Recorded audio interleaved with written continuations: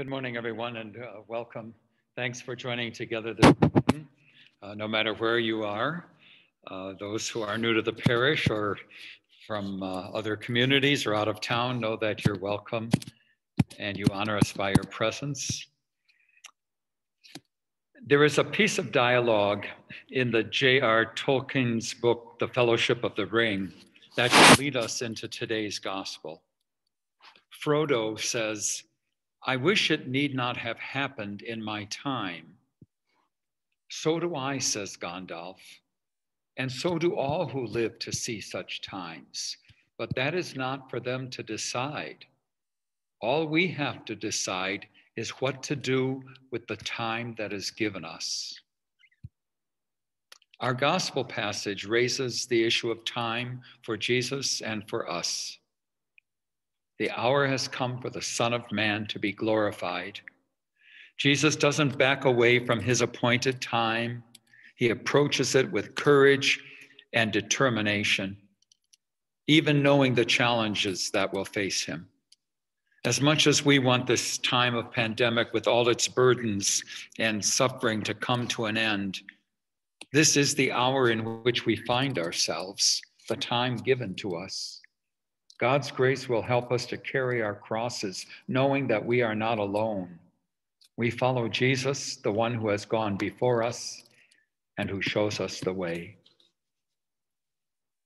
Thanks to the Irving Farrell family for being our public voice of prayer responses. All of you in your domestic church join in the prayer and music of our worship. We'll begin with a few moments of silent meditation.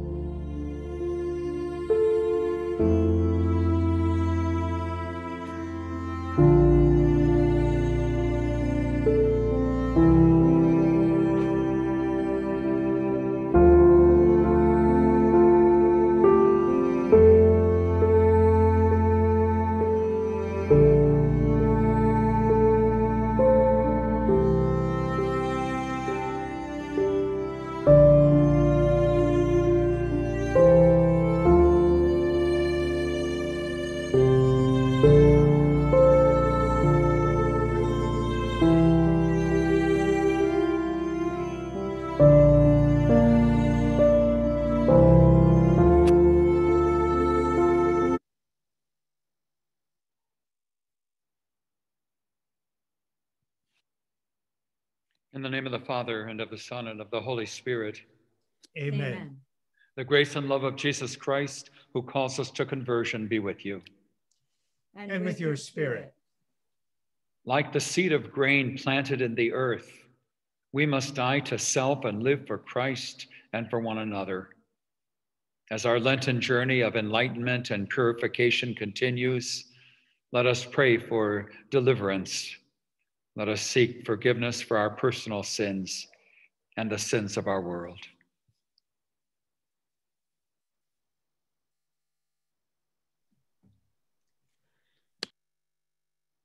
I confess to Almighty God and to you, my brothers and sisters, that I have sinned in my thoughts and in my words, in what I have done and in what I have failed to do. Through my fault, through my most grievous fault. Therefore I ask Blessed Mary, ever Virgin, all the angels and saints, and you, my brothers and sisters, to pray for me to the Lord our God.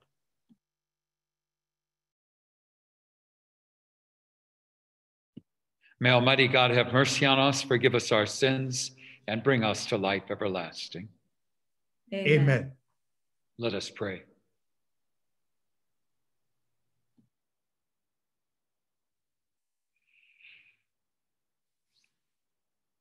In our hearts, O God, you have written a covenant of grace, sealed by the obedience of Jesus, your Son. Raise us up with Christ, the grain fallen to earth that yields a harvest of everlasting life. Bring us to glorify your name by following faithfully where he has led. We ask this through our Lord Jesus Christ, our deliverance and our hope, who lives and reigns with you in the unity of the Holy Spirit, God forever and ever. Amen. In a time of deep despair, Judah, exiled from its homeland, despaired of its special calling by God. The prophet Jeremiah realized that God's faithfulness was going to be revealed in a new and different covenant at a deeper level than they could ever have imagined. I ask Mary Kuhn to deliver our first scripture. A reading from the book of the prophet Jeremiah. The days are coming, says the Lord, when I will make a new covenant with the house of Israel and the house of Judah. It will not be like the covenant I made with their fathers, the day I took them by the hand to lead them forth from the land of Egypt, for they broke my covenant, and I had to show myself their master, says the Lord. But this is the covenant that I will make with the house of Israel after those days, says the Lord. I will place my law within them and write it upon their hearts. I will be their God, and they shall be my people. No longer will they have to teach their friends and relatives how to know the Lord. All from the least to the greatest shall know me, says the Lord. For I will forgive their evil doing and remember their sin no more. The word of the Lord. Thanks be to God.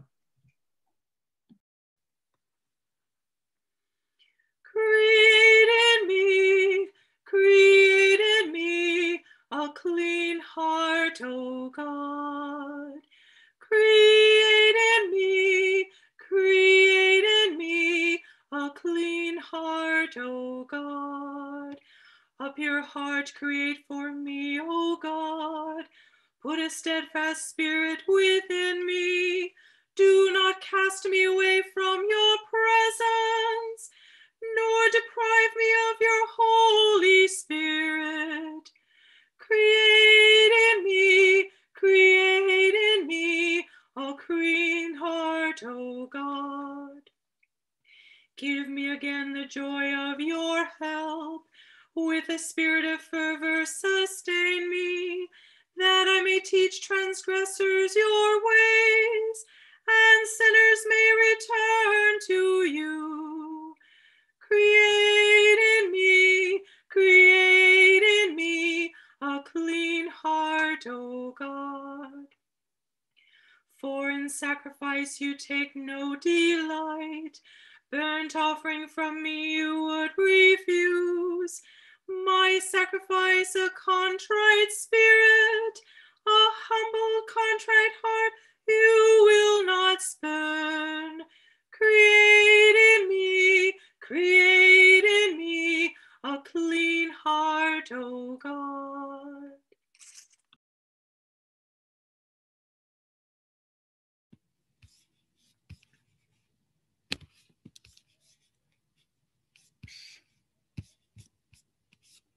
In our second reading, we are told that Jesus prayed with loud cries and tears. So if you've poured out your heart to God in a prayer of tears, you're in good company with Jesus, who did the same. As God heard the prayer of Jesus in difficult times, God will hear your prayers as well. I ask Tim Kostolansky to deliver our second scripture. A reading from the letter to the Hebrews. In the days when Christ Jesus was in the flesh, he offered prayers and supplications with loud cries and tears to the one who was able to save him from death. And he was heard because of his reverence. Son though he was, he learned obedience from what he suffered. And when he was made perfect, he became the source of eternal salvation for all who obey him. The word of the Lord. Thanks be to God. Praise and honor, honor and glory, glory to you, Lord Jesus Christ. Praise and honor, honor and glory, glory to you, Lord Jesus Christ. Whoever serves me must follow me, and where I am, my servant will be. Praise and honor, honor and glory, glory to you, Lord Jesus Christ. Brothers and sisters, the Lord is with you. And with your spirit. A reading from the Good News according to John. Glory to you, O Lord. Some Greeks who had come to worship at the feast of Passover came to Philip, who was from Bethsaida in Galilee, and asked him, "Sir, we would like to see Jesus." Philip went and told Andrew. Then Andrew and Philip went and told Jesus. Jesus answered them, "The hour has come for the Son of Man to be glorified. Amen, amen, I say to you, unless a grain of wheat falls to the ground and dies, it remains just a grain of wheat.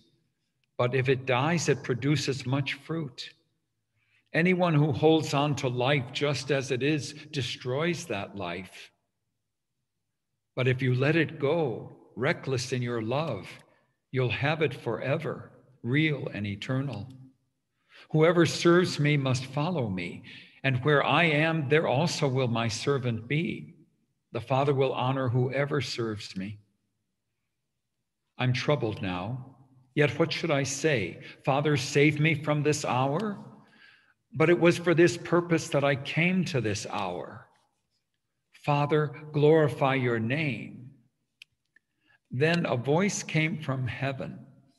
I have glorified it and will glorify it again.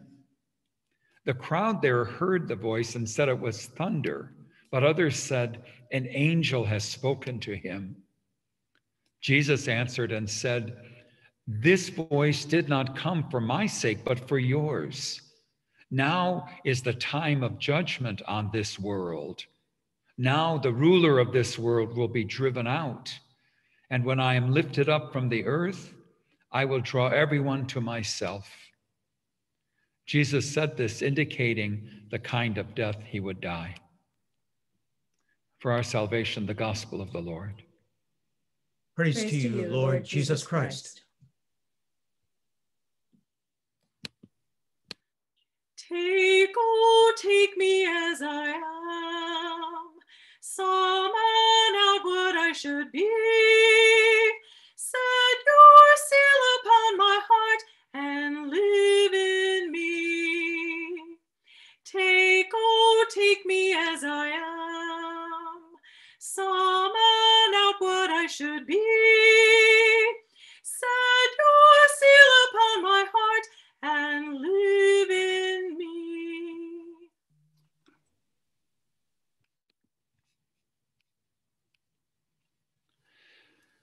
What beautiful words open our scripture passage from John's Gospel. That request, "Sir, we would like to see Jesus." The Eucharist is one of our ways of seeing Jesus. As I hold up the bread before communion, I say, "Look, behold the Lamb of God. Behold him who takes away the sin of the world." In the scriptures that are proclaimed at Mass, we see Jesus, we encounter him. All of those sacramental moments are encounters with Jesus, and we know most of all we see him in one another when we look closely enough. Well, if those sacramental moments are encounters with Jesus, then in the last couple of weeks I've seen Jesus about 140 times.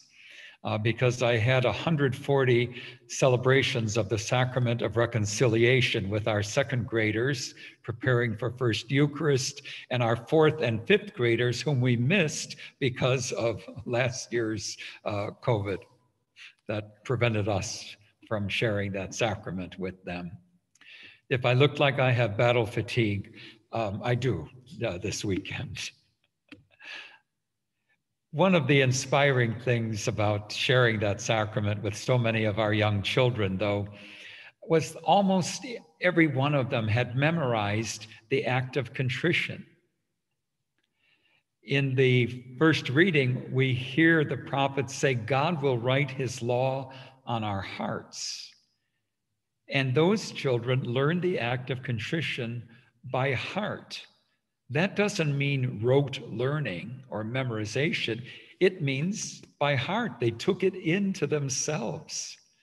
And I could feel it as they prayed, "My God, I am sorry for my sins with all my heart. In choosing to do wrong and failing to do good, I have sinned against you whom I should love above all things. I firmly intend with your help to do penance, to sin no more, and to avoid whatever leads me to sin. Our Savior Jesus Christ suffered and died for us.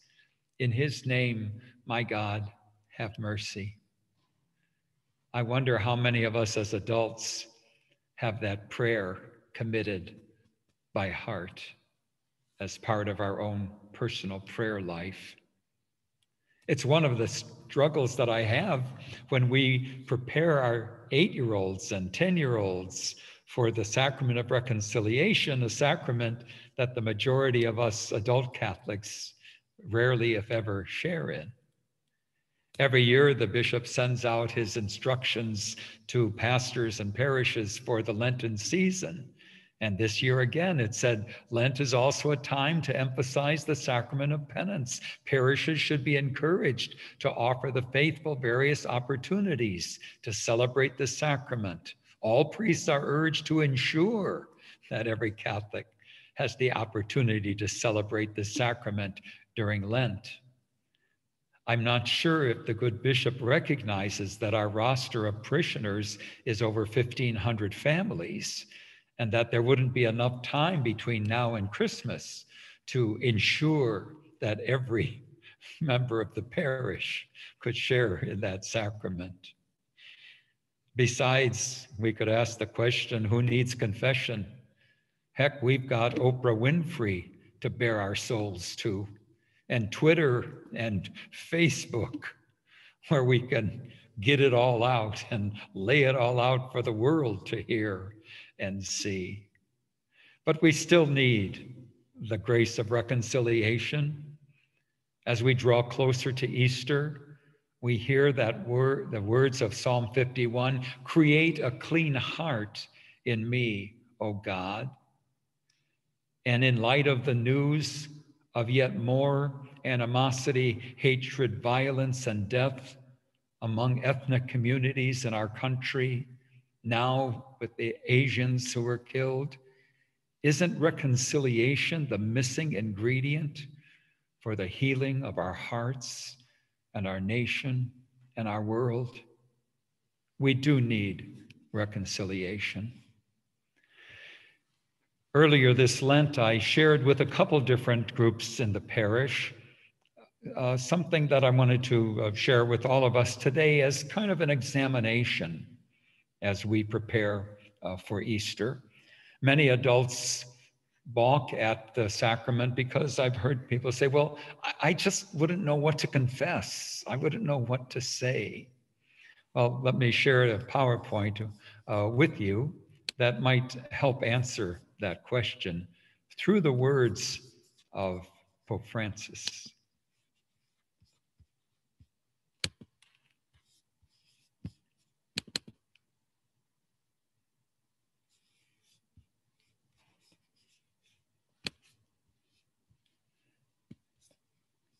Can you give me a thumbs up, Christoph, if you see it? Okay, thank you.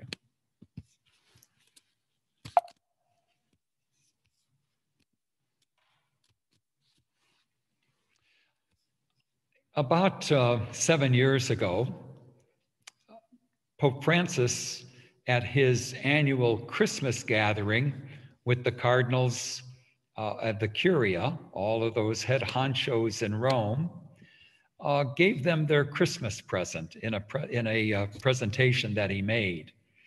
I don't think they were expecting what he gave to them, because he gave them an examination of conscience. He gave them what he called 15 spiritual ailments that he had encountered in the leadership. He called them illnesses or temptations that weaken our service to the Lord. Well, I took 10 of them and put them together for myself for an examination of conscience, and I've shared it with others. They are as relevant to us as they were to any of those cardinals.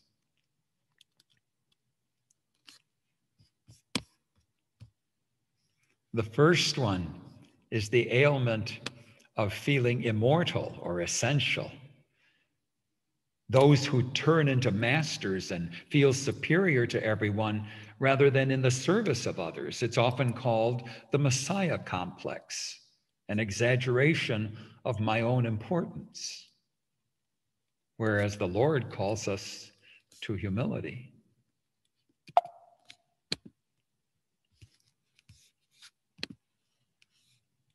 The ailment of excessive activity. Those who, like Martha in the gospel, and the gospel, lose themselves in their work, inevitably neglecting what is better, sitting at Jesus' feet.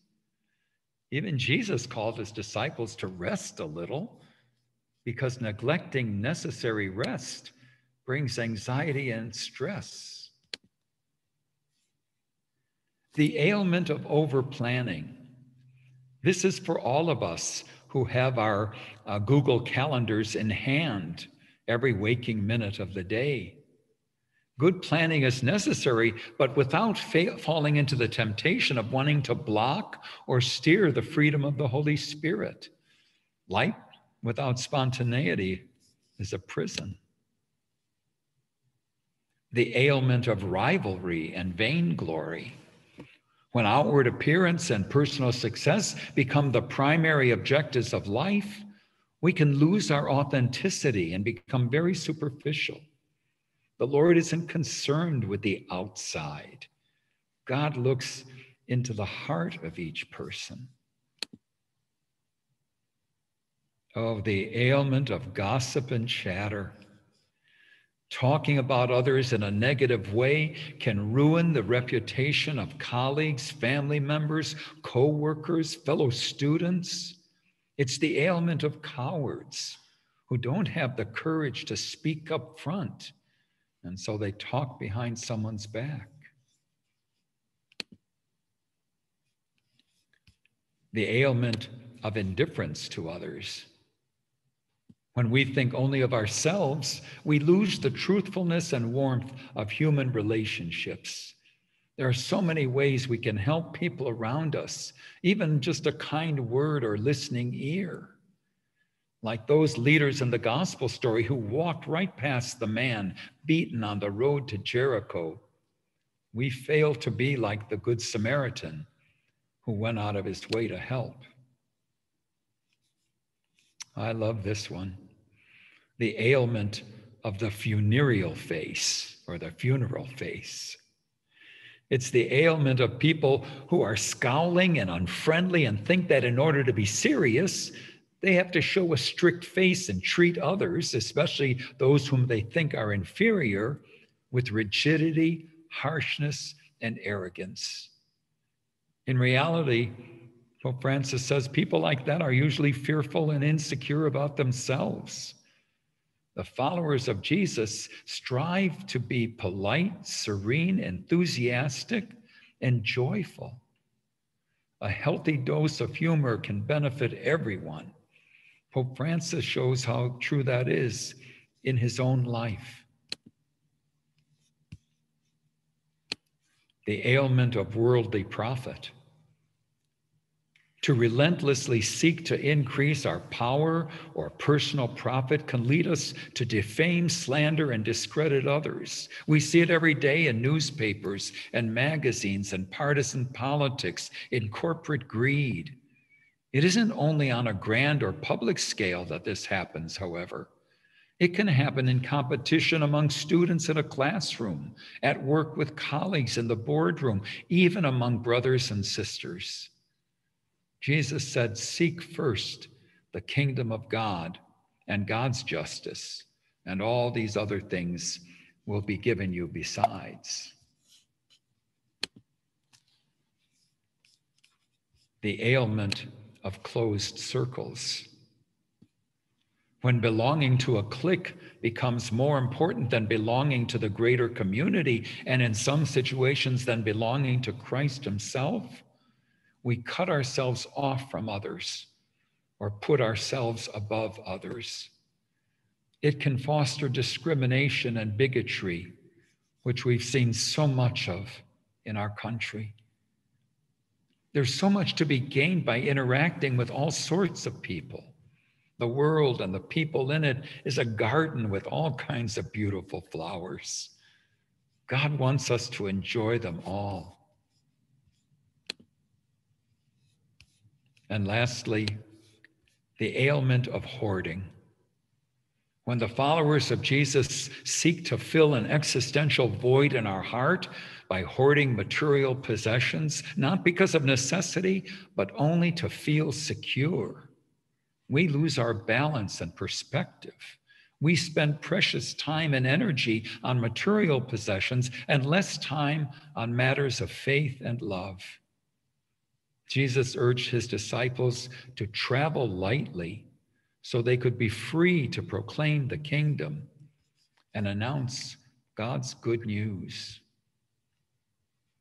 So I think we can hear from Pope Francis in his admonition to the cardinals something that we can all relate to, an examination of conscience that could help us to look more closely and clearly at our own situation in life. As I said, I don't anticipate a rush to the confessional, especially during the time of COVID. And that makes me think that reconciliation, which is so essential to our Catholic Christian faith, is coming to us in many, many different ways. And I really believe that the most significant sacramental encounter of reconciliation comes at every Eucharist.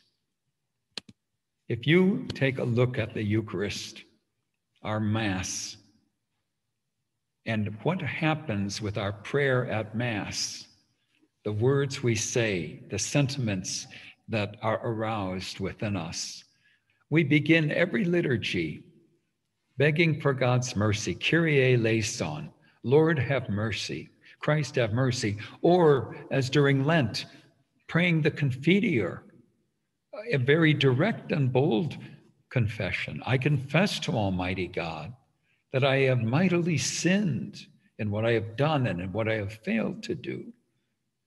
And the priest says, may Almighty God have mercy on you, forgive you your sins. Even when we praise God with the words of the Gloria, Within the Gloria, we address God as you who take away the sin of the world, have mercy on us.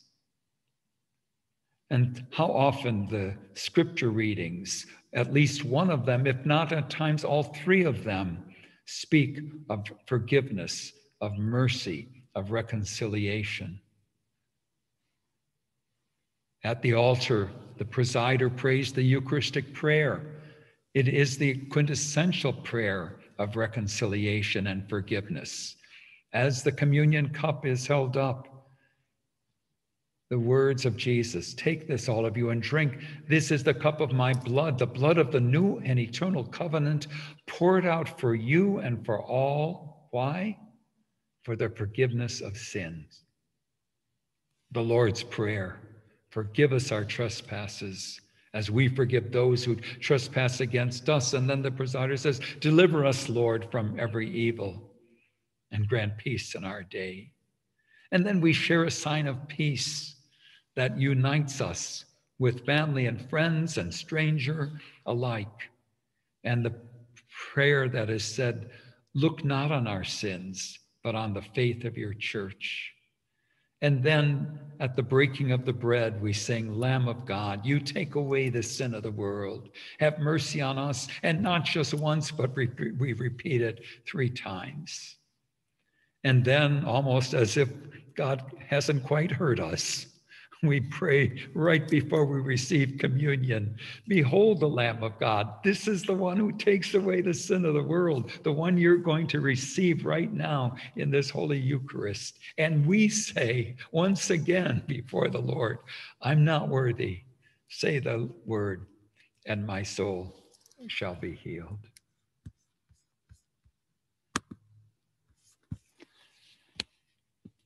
I don't want to belabor the point, but I think it can be easily made that the Eucharist is our primary source of reconciliation, and how eager we all are to be able, sooner than later, to be able to share once again in that act of reconciliation and sacrifice.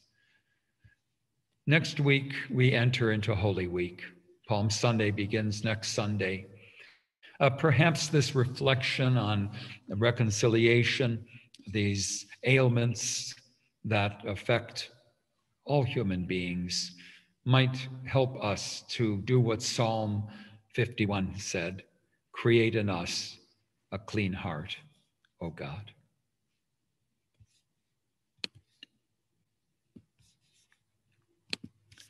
At this point, I would like to offer the prayer of scrutinies for the members of our community who are approaching ever more closely the Easter sacraments.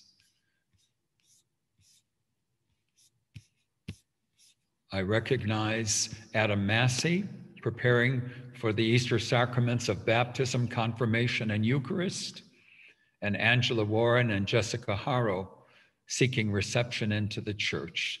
Let us pray for these friends whom the church has confidently chosen. May they successfully complete their preparation and at the Paschal feast find Christ in his sacraments. I ask Adam and Jessica and Angela to bow your heads in prayer. God of Abraham, Isaac, and Jacob, when your people wandered far from your friendship, you did not abandon them, but promised everlasting covenant. Look with mercy on all who approach the Easter sacraments. They long to receive your covenant and your saving love. Never let the power of evil rule their lives, but write your law upon their hearts. Give them the courage to live by your word alone. Keep them from all harm and bring them to the joys of the resurrection. We ask this through Christ our Lord. Amen. I invite the assembly to extend your hands in blessing with me over our friends and the elect. Lord Jesus, like the grain of wheat that falls to the earth and dies, you willingly accepted death. Free these chosen ones as they approach Easter from all attachments which keep them from seeking first the kingdom of God.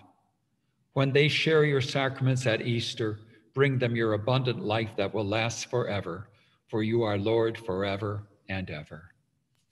Amen. Amen. Dear elect and candidates, I commend you to reflect more deeply throughout the week on the gospel and scriptures that we heard, and I look forward to joining with you again on Palm Sunday and the beginning of Holy Week. I invite now Barbara Price and Joe Kerner to lead our petitions.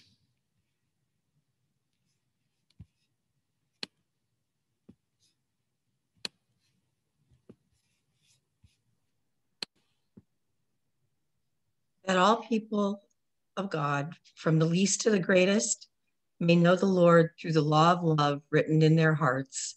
Let us pray to the Lord. Lord, hear our prayer.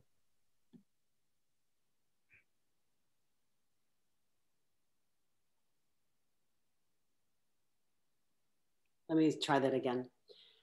That throughout the world, those entering the church this Easter may be seen as a gift from God, stirring up within us the desire to live without compromise, the vows of our baptism. Let us pray to the Lord. Lord, hear our prayer. That the people of nations throughout the world may see an end to the pandemic and the resolution of conflict through peaceful means. Let us pray to the Lord. Lord, hear our prayer. That this assembly of St. Perpetua may hear in our lives a harvest of hope and joy, and extend the fruits of our faith to others, especially in our prayers for the sick, Gloria Diaz and Frank Perry. Let us pray to the Lord. Lord, hear our prayer. That the Spirit of God may reconcile the poor with the rich, the powerful with the lowly, the indifferent with the oppressed. Let us pray to the Lord. Lord, hear our prayer. That our beloved dead might take their place with the angels and saints in the kingdom of light and peace, especially Daniel Thomas Gilmore. Let us pray to the Lord. Lord, hear our prayer. In silence, let us bring our personal needs and intentions to God.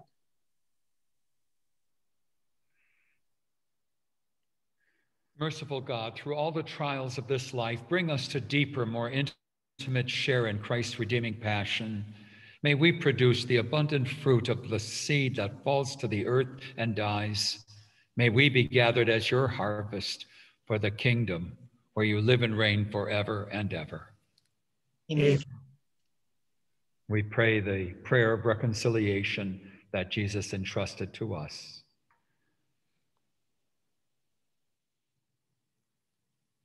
Our Father, who art in heaven, hallowed be thy name. Thy kingdom come, thy will be done, on earth as it is in heaven.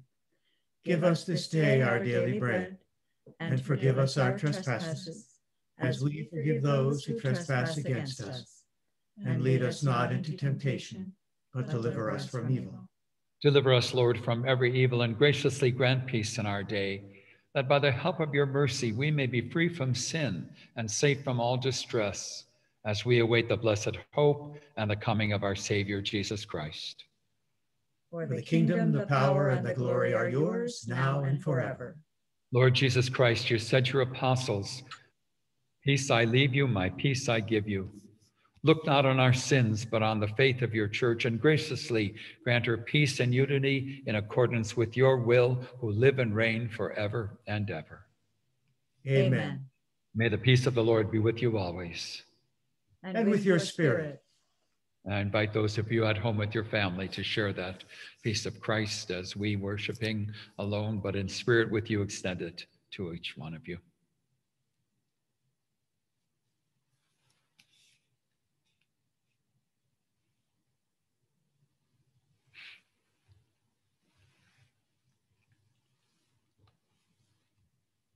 With the seekers in the gospel who ask, "Lord, may we see you," let us join in our prayer of spiritual communion.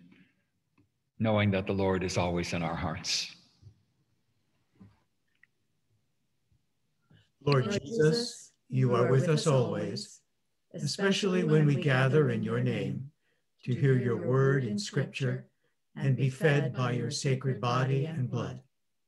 When we cannot physically come to the Eucharistic table, be with us still.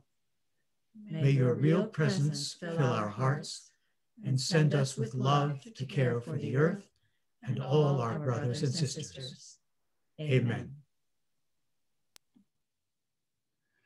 Almighty God, we ask to be numbered always among the members of Christ, whose saving word brings us life.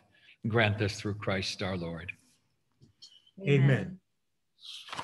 Thanks to everyone for joining in prayer with us this morning, and thanks to our prayer leaders, readers, and musicians. I'll share communion outside the front of the church at 12:30 for those who wish to receive. This Wednesday is our final Lenten renewal town hall gathering at 7 o'clock. After this Wednesday, we won't meet again on Wednesdays until the week after Easter.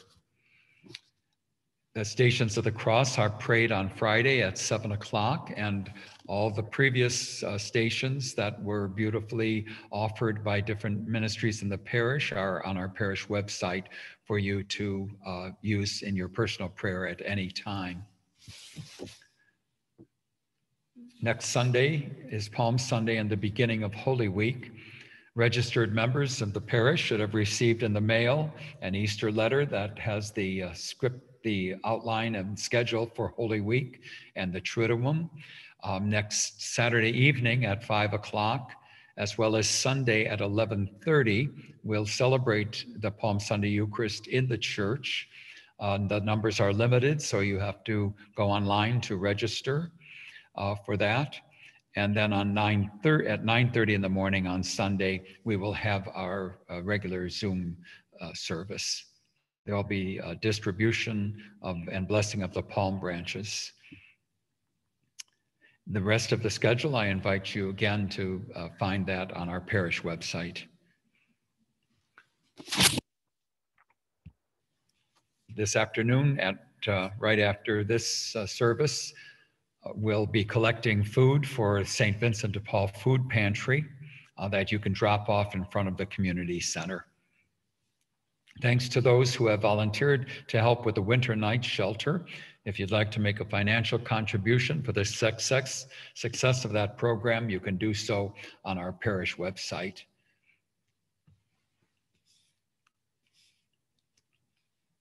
We'll close with the hymn, "Unless a Grain of Wheat Falls to the Ground and Dies."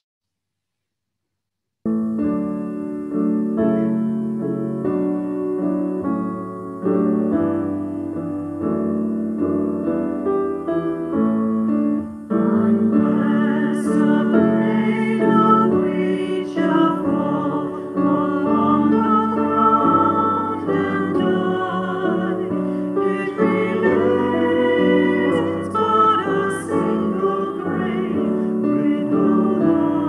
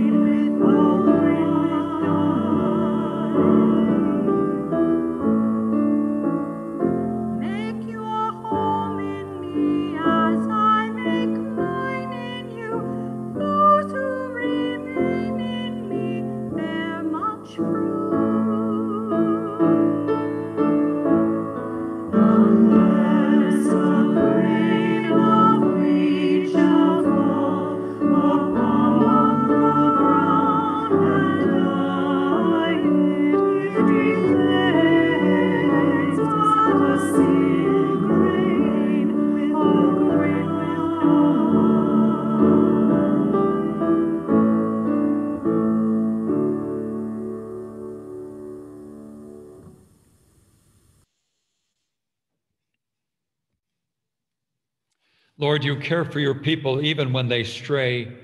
Grant us a complete change of heart so that we may follow you with greater fidelity. And may Almighty God bless you, the Father, the Son, and the Holy Spirit. Amen.